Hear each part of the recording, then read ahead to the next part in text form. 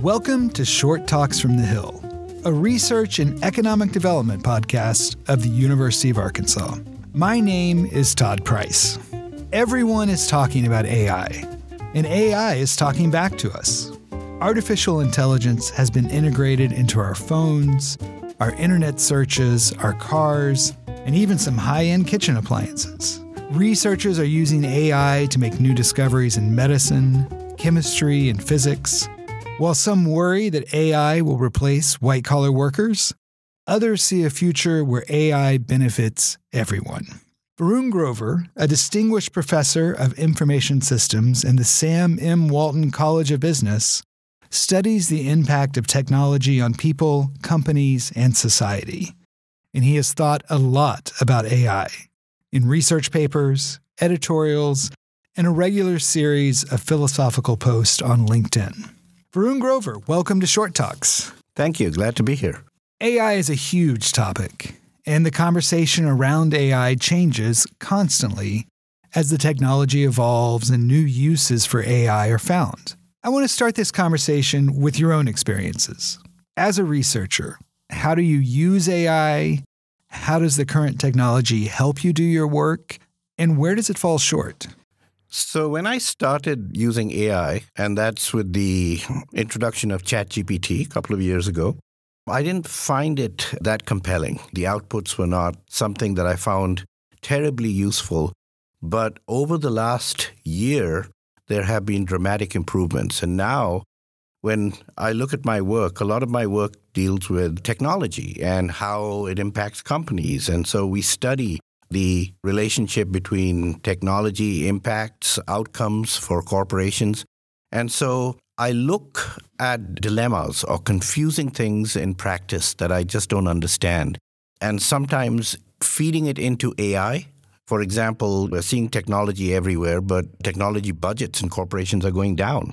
So that's a puzzle. That's something that I don't understand. So feeding it into AI allows me to get some informed speculation, maybe even some theoretical insight onto why this puzzle exists and why it's happening. And that can trigger some interesting research. So I find it useful on that side. And then on the data side, I can collect data and feed it into AI, and it gives me insight into the types of analysis that are possible. It allows me to do some summary analysis and presentation of data. So it's useful in that regard too, as an advisor on how I should tackle the data. So I'm finding it increasingly useful now, particularly with the new generations of AI. Are there some uses, though, where you thought AI would be a tool that would help you, but you're finding it's just not there yet, or it's not giving you the kind of results that you need? I do. It's not going to be able to write a research paper for me. But if I consider it as a tool and I use it for specific tasks, so for example, I have an introduction of a paper written and I can feed it into the AI and say, shorten it or tighten it or give me a more compelling conclusion. It can set me on the right path. But it's really important that you take everything AI gives you with a grain of salt. You kind of make sure that you're cognitively engaged, because without that, you're basically using it as a tool to replace researchers, and that's not where it is right now.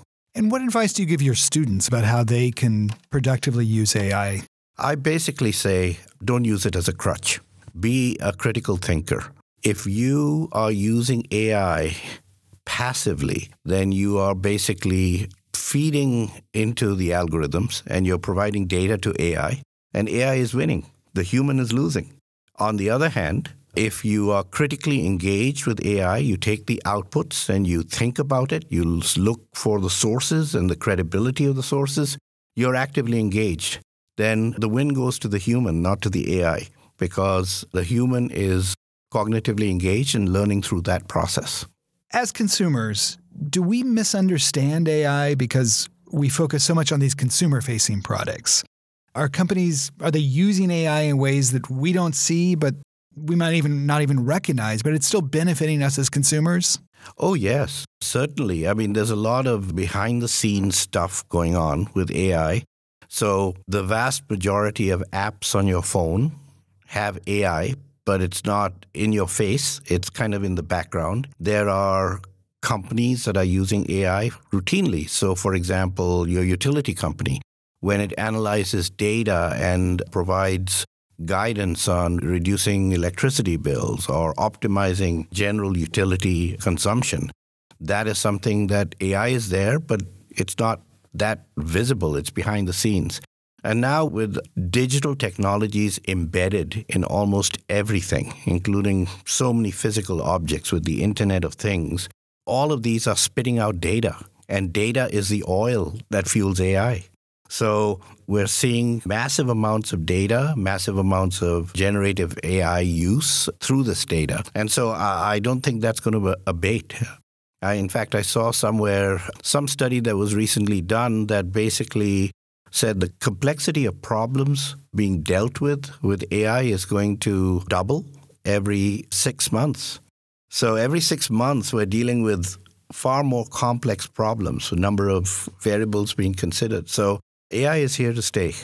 Clearly, tech companies have bet big on AI, but consumers are not always that enthusiastic about what these companies are doing. And there's a sense that some companies, Microsoft, Google, they're really pushing AI on us. They're insisting that we use it in their products, but it's not always things that we necessarily need, or sometimes they're wonky and give strange results. Do you think tech companies and their enthusiasm have misjudged the current abilities of AI and the value of the technology? Are they too far ahead of where the technology is right now? I think the technology is advancing at incredible pace. It actually boggles my mind because I've seen many technological revolutions, but this one is moving fast. The problem is, you're absolutely right. I mean, it's tough for companies to deal with this pace. And so the challenges, the limitations are largely in what I would call alignment and integration. It takes training to get AI to do what you want it to do. You can always throw tools at companies, and everyone has access to these chatbots and these general tools.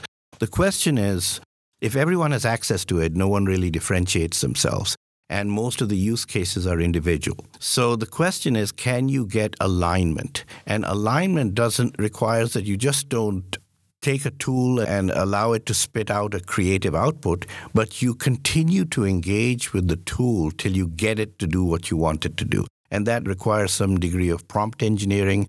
It requires some degree of training. So if you're generating code, it's an iterative process. And so companies are not quite there. That requires time. So that's the individual getting alignment. But then the company has to integrate AI into business processes. You can, again, throw AI at an existing process or give it to people, and some people may use it well, some people may not. But can companies actually integrate it into their business processes? Just like we went through massive re-engineering many years ago of corporations, we need to probably go through a massive change of business processes so they can truly effectively deploy AI.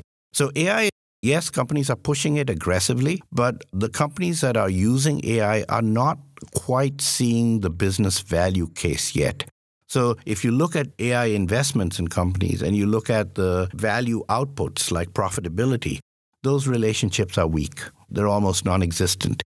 And partially it's because of alignment and integration, and these kinds of things take time. Well, one thing in your writing on AI that you talk about is the need to use active intelligence when we work with AI. And you've touched on that already in this conversation, that we need to have the right prompt. We need to understand what AI is good for and what it's not good for, and to be skeptical when we should be skeptical. Do you think, though, that definition of what it means to have active intelligence is going to evolve as AI evolves, and intelligence perhaps takes on a different meaning as we engage with these AI machines constantly? Yes, certainly. I mean, the fact is we're at a point where we have access to intelligence. It's actually externalized. Our intelligence is usually in our skull. Now we're externalizing it and say, now we have access to extra intelligence. How do we effectively leverage that? To do that, we have to understand and critically evaluate all our engagements with AI. What is it doing? How is it providing outputs? How do we evaluate these outputs? But I think over time, this intelligence is getting better and better very rapidly.